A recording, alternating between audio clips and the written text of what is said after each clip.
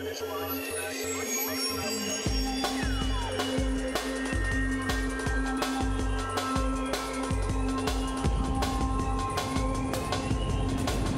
my name is Andrew Hammond. I work for Moree Enterprises. My job with them is a cotton classer. What a cotton classer does is class for the grower. The gin sends us samples of every grower.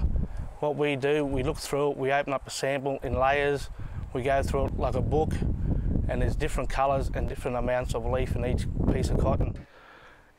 The process starts when it leaves the cotton field, it goes to the gin where it's been pressed. It comes out as a bale. The sample takes each side of the bale. It comes into the classing room and we class it after it goes through the HUI machines and test the length and strength, and we determine the grade of how much leaf and colour is for the grower. I first started off as a casual work with Dunavants in '98, and there wasn't an Aboriginal class around at the time, so I set myself a bit of a goal, like I wanted to be the first Aboriginal cotton class in Australia. I went to Memphis, Tennessee. It was a 9-week course. It was a pretty intense course. They take you out to cotton farms and they take you to a cotton gin.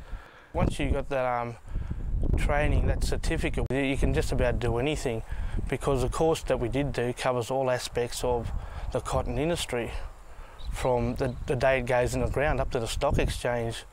Being the only Aboriginal person that work out of 65 people, I felt very comfortable from day one. They really look after you, and the people are really friendly. So that's the main part I like about my job. I've always wanted to get in the classroom from the day I started work. I'm a classer now, so I really enjoy working there.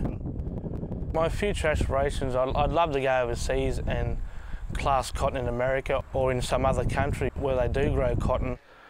My advice to young people is just finish school and take it one step at a time.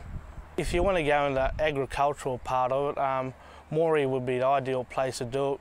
Being with the cotton and the wheat industry, it gives a lot of young people a lot of opportunities. Being in the cotton industry myself, it's been real good.